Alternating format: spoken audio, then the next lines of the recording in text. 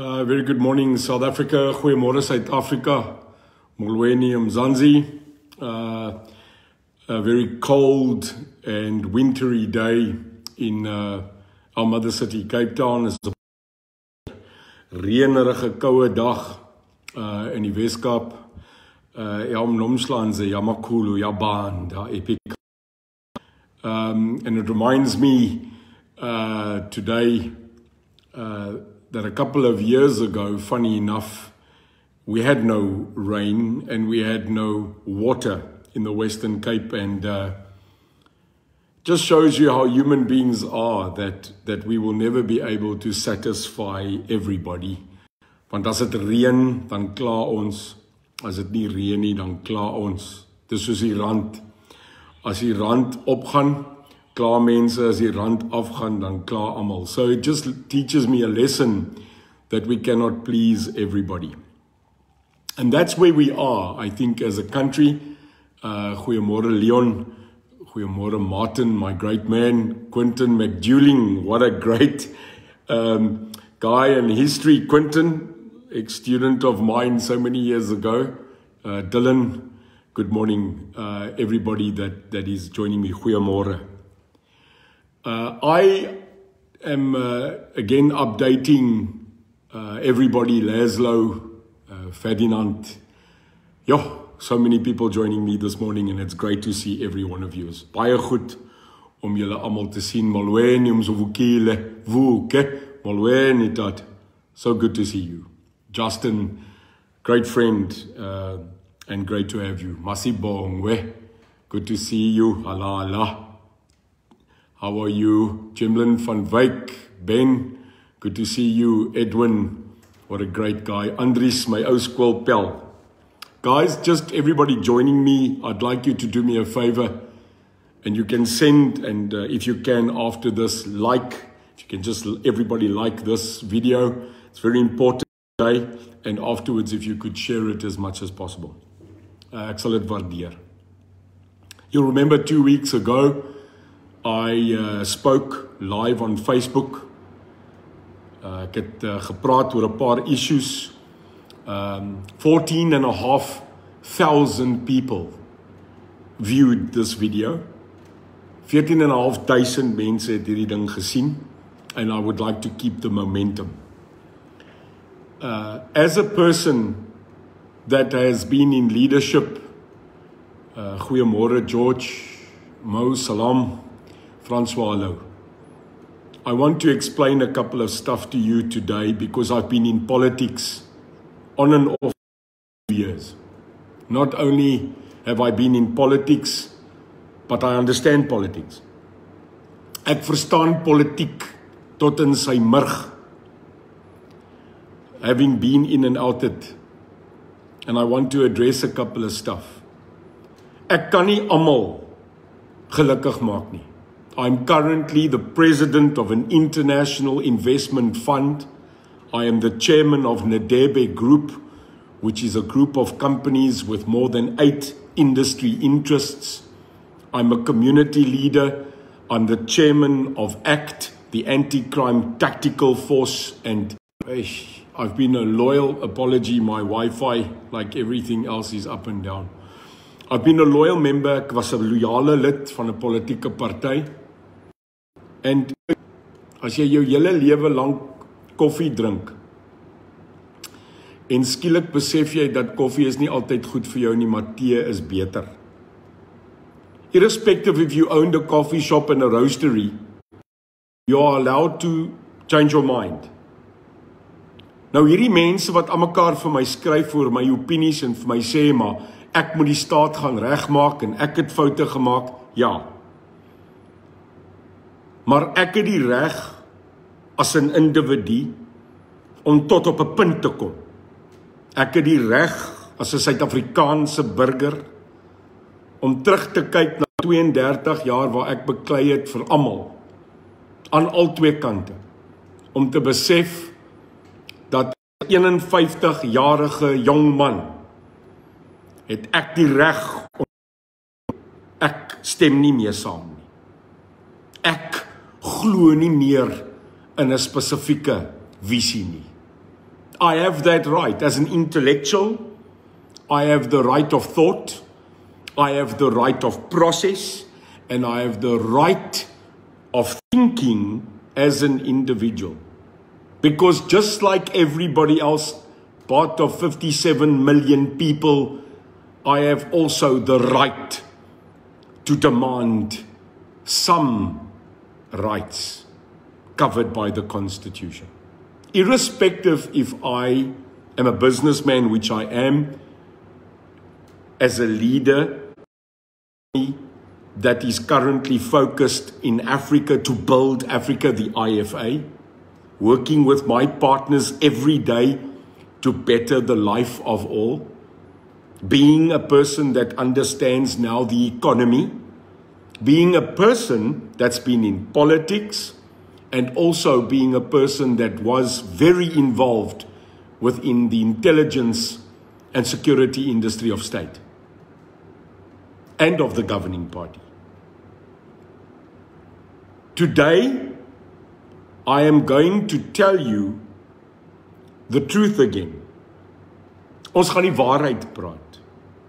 This morning at 8:15, the United Kingdom, one of the strongest economies on earth, with a pound, declared through its Chancellor of the Exchequer, their Minister of Finance, that this morning, officially, the United Kingdom is in a recession.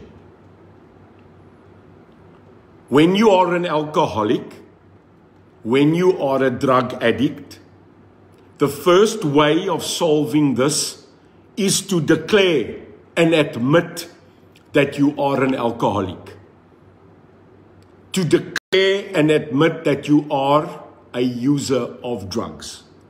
Because the first thing is to admit. Is om te sê, ja, ek gebruik dwelms. Ek is verslaaf.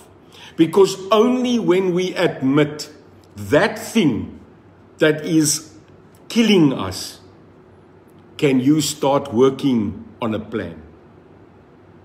If the United Kingdom can internationally declare official recession, where are we in South Africa? Waar is ons as 'n land? Want ons as die Republiek van Suid-Afrika se ekonomie is nie eens 'n tiende van dit van Groot-Brittanje nie. Maar as Groot-Brittanje en hulle leierskap vanoggend op televisie kan verklaar dat hulle in 'n resessie is, dan moet ons leierskap al lankal al besef het, Tito, Honorable Mr. Mboweni, that we are not only in a recession, but in an economic disaster. Ons is in 'n ekonomiese verskrikking, Suid-Afrika. Nie net is ons in 'n ekonomiese verskrikking nie, maar ons is op hierdie oomblik, op hierdie dag, soos 'n volstruis wat sy kop in die sand wegsteek. We are hiding the obvious. And us that are in business, us that are trying to put food on the table of so many, are the people that are saying, this is obvious. This is obvious that our country is in a terrible economic slide. Politics is a dirty game. Politiek vir almal nie. But politics is what governs this country. It seems that it's not the business leaders that are currently trying to fix it, but it is the politicians that make the decision. Die onwettige besetting van land is nie aanvaarbaar nie. There is no way that this democratic republic can allow the seizure and the taking of land. No democracy that believes that its foundation is law and order can allow this. There is no more excuses, Graham. Daar's nie meer ekskusies nie. Daar's nie meer verskonings nie. Law and order divides us from animal and human. It is irrespective of the policy of the African National Congress that there can be taking of land without compensation. Even taking land without compensation, neem van land sonder vergoeding, must be a legal, lawful process. Daar moet 'n proses wees waar ek jou land kan onteien. En selfs dit moet konstitusionele hof toe gaan. Maar baarse neem van land en eiendom mag nie en kan nie aanvaar word nie. Nie deur enige iemand nie, nie deur die ANC nie, nie deur die DA nie, en nie een van die ander gepiep en gespuis wat op hierdie oomblik leerdromme moer nie. Want daai mense wat rondloop en sê neem land, in my opinie, the incitement of violence, the open blatant call for violence and burning should change from not only being illegal, but treason against the people of the Republic of South Africa, Mr. President. Mr. President, law and order, the judiciary is our foundation. Ons fondasie is gegrawe op wet en orde. Ons moet weet dat die regters op die banke, die magistrate in die howe, dat hulle totaal onafhanklik is. Because the day that the judiciary under Mogoeng collapses is the day that we have no more right as a democracy. We must call on the Minister of Police, Comrade, the Honorable Major of Lieutenant General Bheki Cele, that you immediately intervene, that you immediately call on all reserves possible to reinstate law and order. Brutally, if necessary. Met volle en maximum geweld indien nodig. Ons moet ons land terugvat. As South Africans, we must take back the safety, security, stability, and the of this said republic. Crime huge up. Just yesterday, in my area, in Somerset West, blatantly in the bright of day, a gang of people attacked a bank and a shop amongst citizens.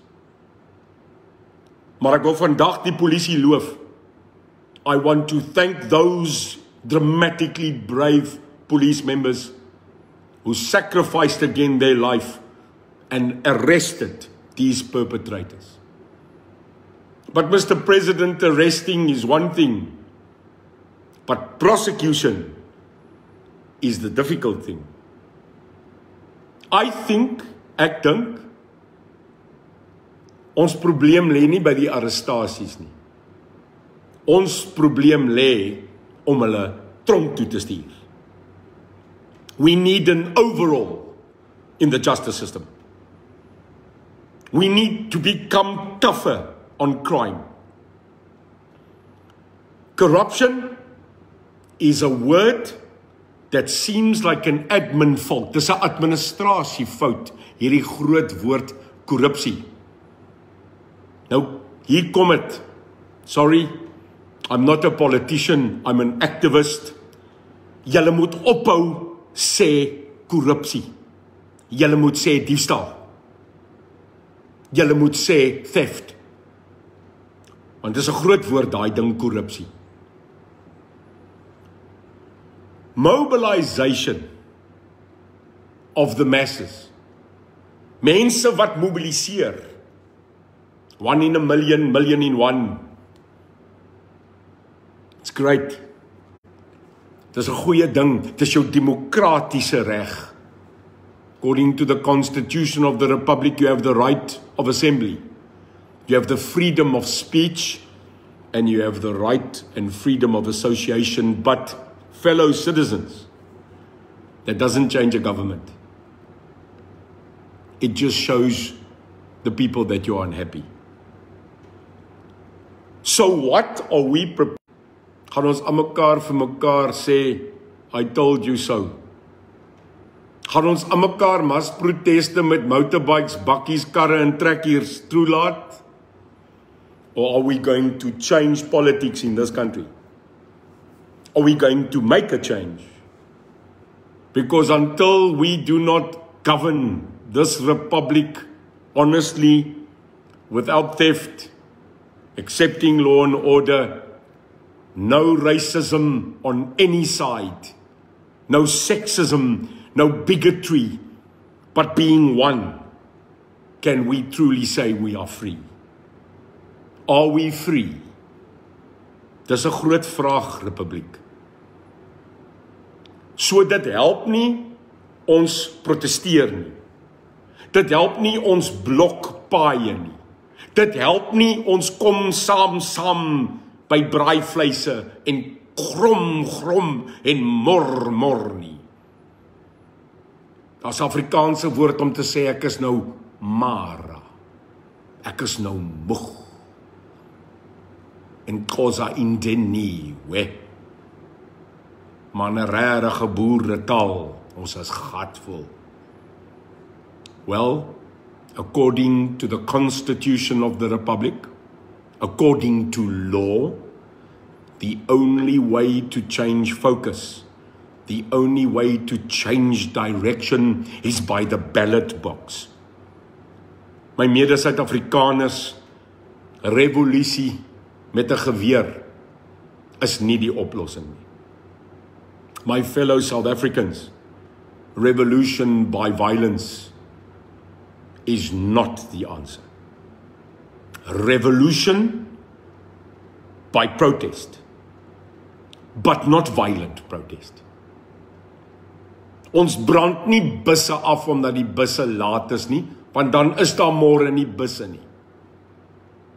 Ons kan nie skole vernietig omdat ons kwaad is omdat daar nie onderwys is nie, want môre is daar nie weer skole nie, man. Everything we destroy, we have to rebuild as a nation. The money being spent on destruction could be used for evolution. Ons moet dink, Suid-Afrika. Dis 'n politieke revolusie. Dit is nie 'n Suid-Afrikaanse revolusie nie. We must change the economy. We need less politics, more money, more jobs, more opportunity. And that's where the debate today comes in home. Hunger or COVID? Mr. President, where are we? Waar is ons? Ufunandon apanomslanji apaimzans. Waar is ons as 'n land? Someone asked me the other day, Neil, if you were president, as jy president was, en ons moet vir jou stem, wat gaan jy doen? Well, I saw a constitutional court case 3 weeks ago where judgment came out. A weird court case, a year ago where a group took the Republic to court. And 3 weeks ago, it was found that any adult citizen in South Africa, now, according to this court judgment, may run for National Assembly, and any office within this country's government. It therefore means, and I'm just putting it out there, shows you democracy, that an individual can now run for president without the association of a political party. I read this judgment and found it very, very interesting. What would I, Neil de Beer, as a person that knows all race, that knows all sides, what would I do as president? Van dit help jy sê aan mekaar wat die probleme is nie. Jy moet 'n oplossing vind. Well, firstly, the day I become or would become state president of the Republic, I would make the following announcements. As staatspresident van die Republiek sal ek die volgende executive order uitvoer presiese dag nadat ek ingesweer word. Nommer 1, a renegotiation on unions. 'n nuwe gesprek met die unies. I will renegotiate the system with our trade unions. And if those discussions with the trade unions do not work out, then you are not part of our union. Ni ini. Ni ini. You will now, as a union, representing the so-called workforce, go down on your knees and negotiate better terms. Not for the worker only, but for the owner who employs those workers, because without a break, we are not going to be competitive as a country. I'm sorry. Maar iemand moet sê dat ons op hierdie oomblik glad nie internasionale mense hiernatoe bring met ons totale rates van geld vra nie. Ons per uur is te veel. Ek is jammer. I'm sorry. We need to be competitive. So my first action as president is to call a mass meeting and bring the unions of this country to terms fairly and realistically. My second declaration as president would be that Eskom must either fix itself or get out. And the total opening of energy supply to the private sector in competition will be done. There will be a total assessment of the more than 600 SOEs in this country. It does not mean that we do not want state enterprise, but no politician, no affiliates will be allowed to be in any management structure of a state-owned enterprise. Those state-owned enterprises will be run by any person that is qualified, no matter race, no matter creed, no matter demographic, to change that SOE into profit.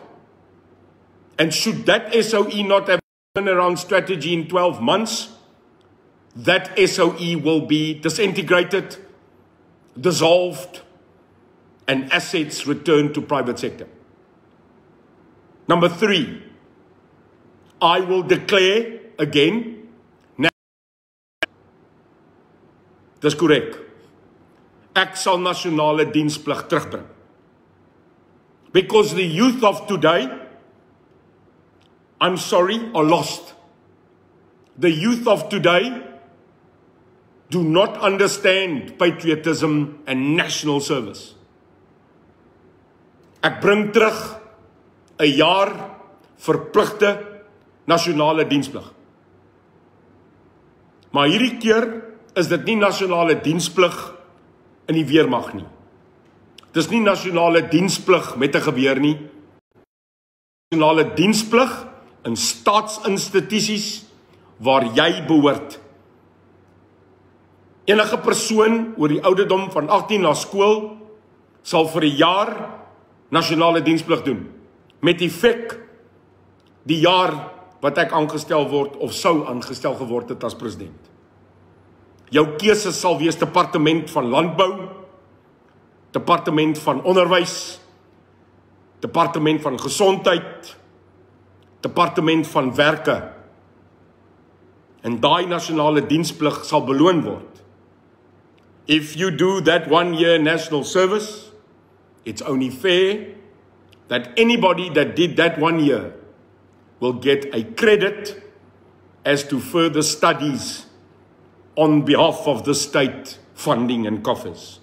That is free education earned. Dit is onderwys verdien deur diens. Want miskien kry ons nasionale trots, dissipline en patriotisme terug as jy 1 jaar teruggee, want all the doctors do that. Why must doctors give a Zuma year and the rest of us ride on the backside of that service? No, when I am president, every citizen will after school do 1 year. There will be exemptions, but that law will be written. I will immediately, as a next decree, double the police service. I will change the coffers of this country, the budgets, by just clamping down on state expenditure, corruption, and the options of corruption, create a law enforcement national fund and increase the capacity immediately by 50% on police officers. I will rehaul the Department of Justice by revamping the country's technological capacity. I will immediately instruct the then Minister of Police to revamp every police station, every police vehicle, so that we increase the capacity of modernization of our police service, where we have onboard technology and not live in the dark era. We will need to increase also the Department of Justice's capacity to prosecute. I will look at various options, including in-prison court systems, which will halve the time of the police carting and driving prisoners around in the morning and in the afternoon. We will technify and ensure that an inmate never has to leave the prison, be sentenced, prosecuted, and judged in one place. We will just have to work harder. I will immediately, as president, employ 9,000 workers, appointed 1,000 per province, and make these 1,000 people employable by the Department of Public Works.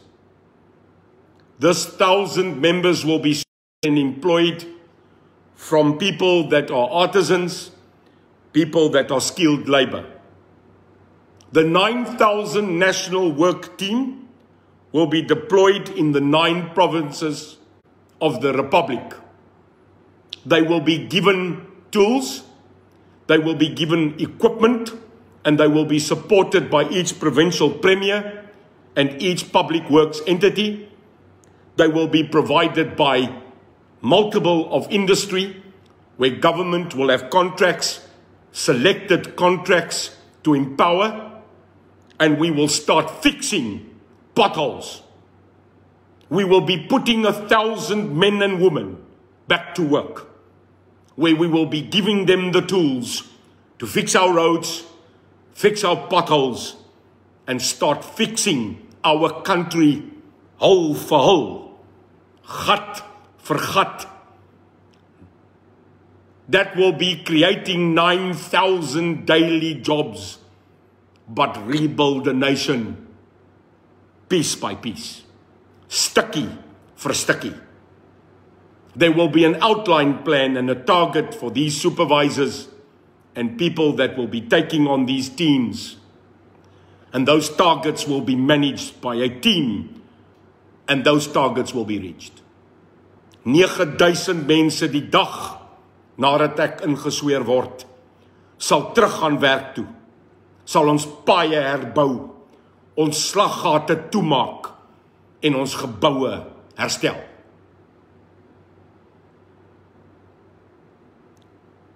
Henceforth, education will be law, because an uneducated nation is a nation without a future. 'n Ongeskoolde nasie is 'n nasie sonder hoop. En dit geld vir almal.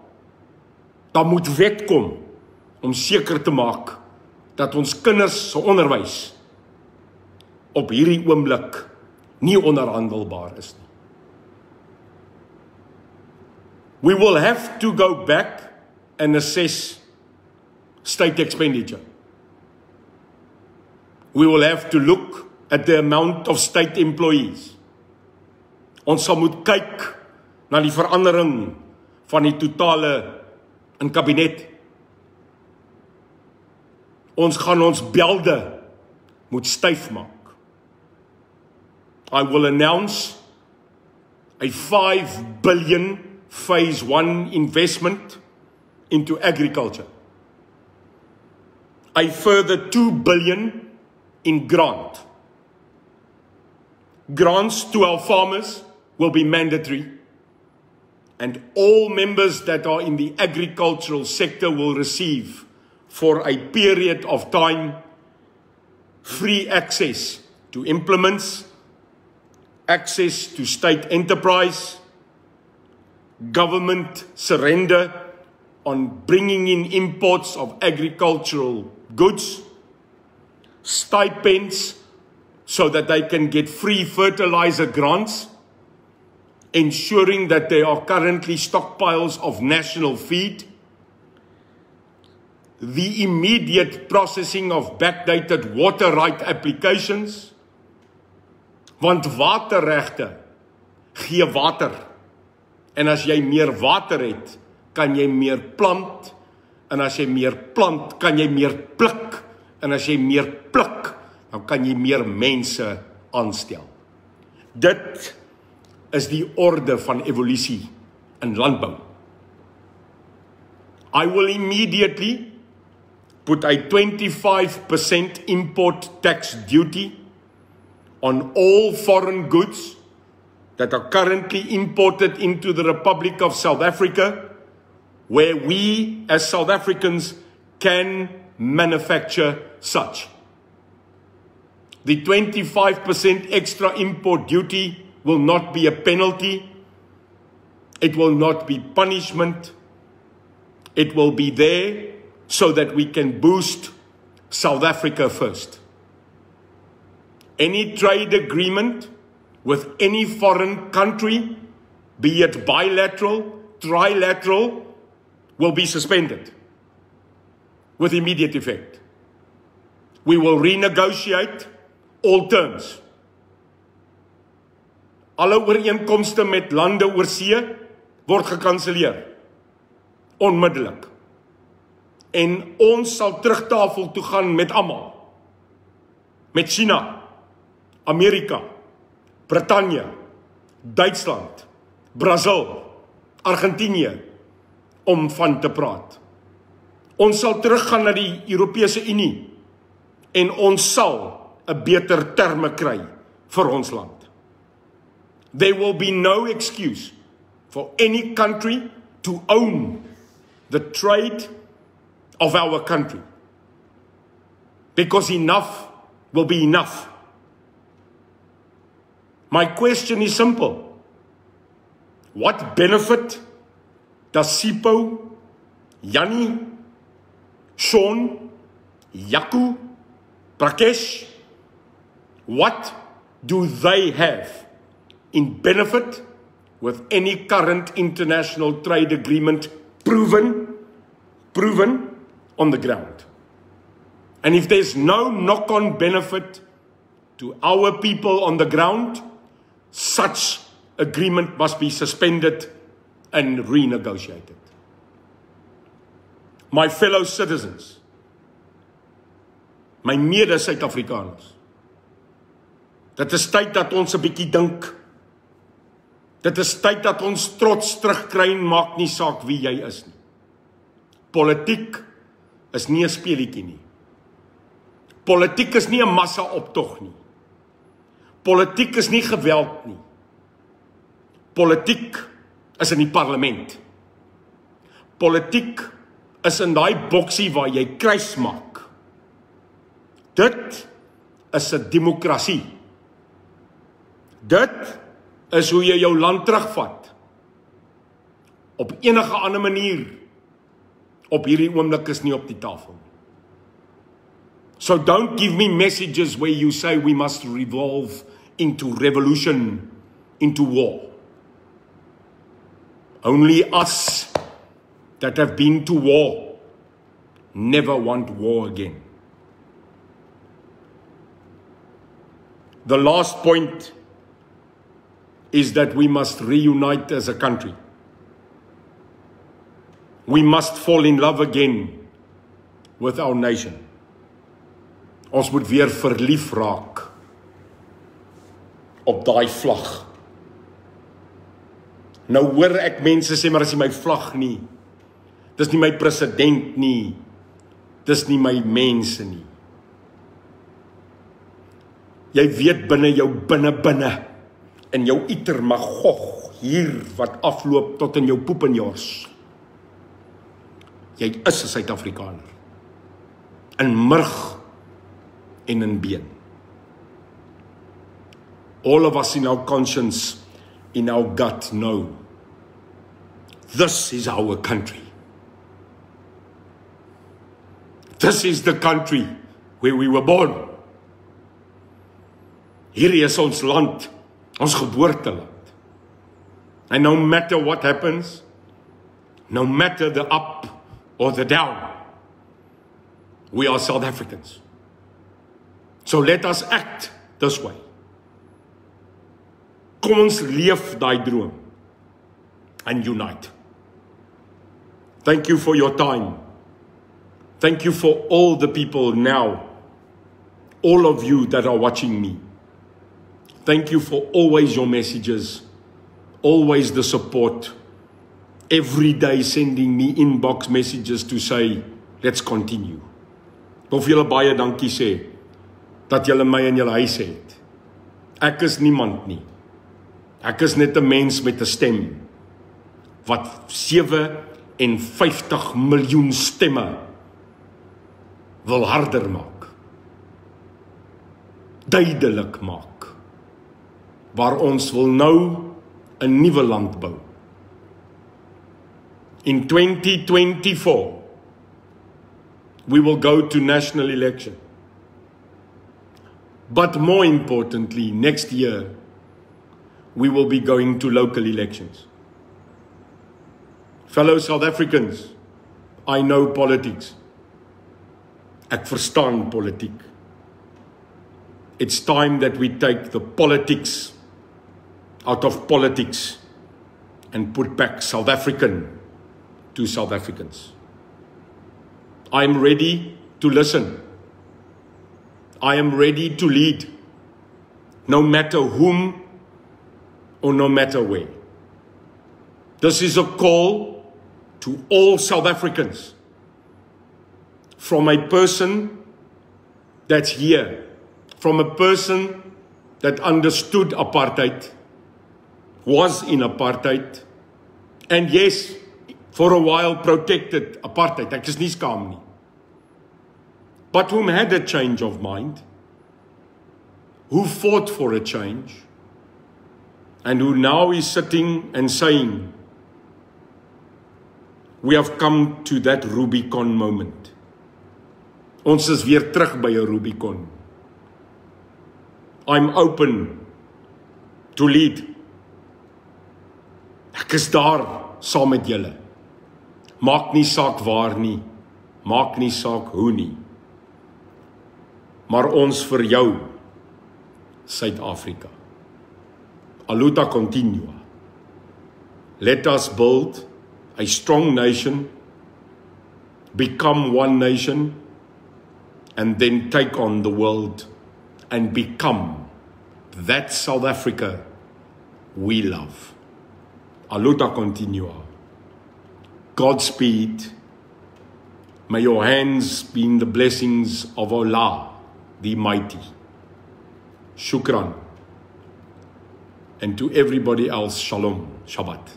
Thank you.